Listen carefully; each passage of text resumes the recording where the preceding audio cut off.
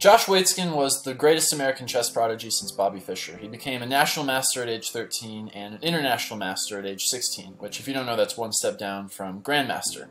But then this movie got released about his life called Searching for Bobby Fischer, and he got sick of chess because of all the media attention, so he stopped doing chess and started doing Tai Chi. Then in 2004, he became the world champion of Tai Chi Chuan push hands. So how did Waitzkin become world-class at two completely separate skills that on the surface have nothing to do with one another? Well, the reason is because he's really, really good at learning. Once, Waitzkin ran into Jim Harbaugh, who at the time was the quarterback of the Indianapolis Colts, and Harbaugh started talking about what it was like to be a quarterback and what it was like to try and become a better quarterback, and Waitzkin said, "That's exactly what I do." It turns out that the process of learning is pretty much the same for every skill, and if you can do it for one thing, then you can do it for anything. So how do you get really, really good at learning? Well, Waitzkin wrote a book breaking down his process called The Art of Learning.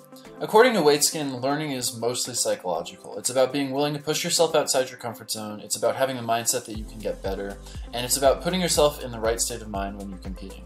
The thing that separates people who become really, really good at something from people who are just okay or average or bad is the people who are really, really good have the right mindset. So what does that mindset look like? One time, Josh went to a chess exhibition in Arizona, and the guy who picked him up from the airport bragged about how his son had not lost a chess game in over a year. And Josh knew immediately that that kid must be a really bad chess player. That's because that kid was only playing against players he could beat, meaning he never had to get better.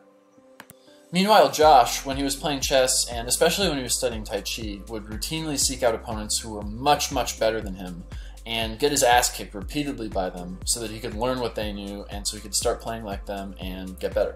Waitzkin says that when you're learning, you're a little bit like a hermit crab. Hermit crabs, if you don't know, they have these shells, and then as they get bigger, they outgrow their shells and they have to get rid of their shells and look for a new shell. And they're really vulnerable while they're looking for a new shell because they're all soft, but there's no other way to grow, right? If you just stay in the same shell forever, then you'll stay super small. And learning's the same way. If you want to get better at something, then you have to try to get to the next level. And that means going through a period of serious discomfort. Waitzkin talks about some psychological studies that have shown that there are two types of people when it comes to learning. There are people with fixed mindsets who view mistakes as reflections of them, and if they make a mistake or if they lose a game, then they're bad. There are also people with growth mindsets. If you have a growth mindset, it basically means that when you make a mistake, you don't see it as like, oh, I'm such a failure, I'm so horrible, yada yada yada. You just say it as, oh, I'm not good enough right now, I need to get better. Or, I did this wrong, but next time I'm going to do it this way. Needless to say, if you have a growth mindset, you'll learn way better. Nobody likes making mistakes, nobody likes losing, but when you see them as just another part of the learning process, they're a lot easier to swallow. Waitzkin's mom is a horse trainer, and she says there are two ways to train a horse, right? The first way is you make the horse really scared. You bang a bunch of pots and pans and put it in a dark room and create all these loud noises, and then the horse is really scared and it does what you want it to. And the second way is to make the horse love you. If you are really nice to the horse and you develop a bond with the horse, then when you get on the horse will want to take you to where you want to go. Waitzkin uses this as a metaphor for two chess coaches he had late in his career. One of them wanted him to model his game after the Russian grandmaster Anatoly Karpov, who played a really suffocating style of chess which was very defensive.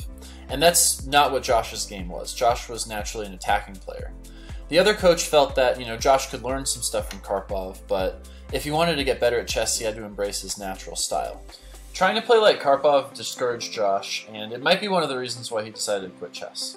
He says that if you're not acting in a way that's authentic to yourself while you're learning, then you're not going to have fun, you're going to get discouraged, and you're going to want to quit.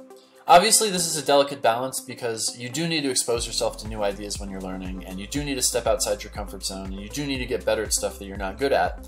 But if you go overboard with this and you try and become something you're not, it's just not going to work. Instead, you have to merge the new ideas with stuff that you're already good at in a way that's authentic to your style. Psychologists did this study one time where they asked a bunch of chess players to remember a chess position on a chessboard, and they found that the really experienced chess players could remember the chess positions better than the non-experienced chess players. Why? Well, it's because experienced chess players don't see pieces, they see relationships between pieces, right? So a novice chess player might see like, oh, there's a pawn there, there's a bishop there, there's a rook there. An experienced chess player is going to say, the pawn threatens these two squares, which could attack the bishop, and the bishop is attacking this knight, and the knight is defending the rook, and the rook is attacking the queen, and the king is over there. It's safe because it's behind all these pawns. They don't see the pieces, they see the collection of pieces and how they relate to one another. That means they can see more pieces and remember where they are without burdening their short-term memory as much. Beginner chess players don't do this because they don't know how to do this, right? It would require so much conscious effort to see all these things because they've never seen these relationships before. Whereas for the experienced chess players, they've seen it a zillion times, it's unconscious for them. The same goes for international masters versus grandmasters, right? The stuff that international masters are working really, really hard to get good at is the stuff that grandmasters can do in their sleep. Waitzkin says that the process of learning any skill is just making more and more of the things that you need to do that skill well unconscious.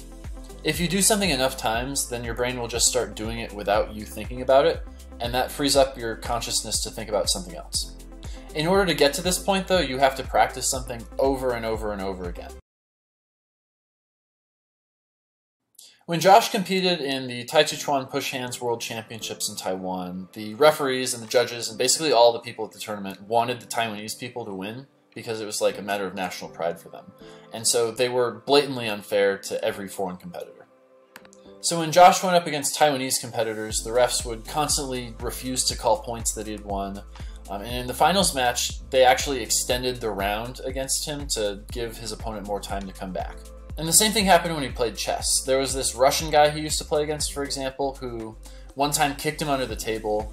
He would often, in the middle of the game, go to his coach and talk about the chess position and decide what to do with his coach, which is blatantly illegal.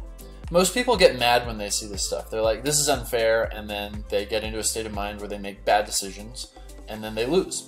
But Josh knows that the key to playing at a high level is to be laser focused, right? You have to be in the perfect state of mind, and if you're not in the perfect state of mind, then you're going to get destroyed.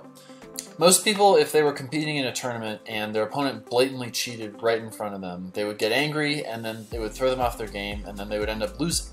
But Josh learned to channel his anger and use it to drive him to compete even better. He's also learned how to take, any outside distraction that would normally throw him off his game, like a song stuck in his head or even an earthquake one time, and use it to help him focus more intensely. If you're going to win at any high-level competition, you have to be laser focused. And Josh has spent his entire life figuring out ways to get more and more laser focused. So if you want to do really, really well at something, figure out how to get in your zone. And this doesn't just apply to competition, right? There was this one guy who Josh helped to get in the zone because he needed help delivering presentations at work.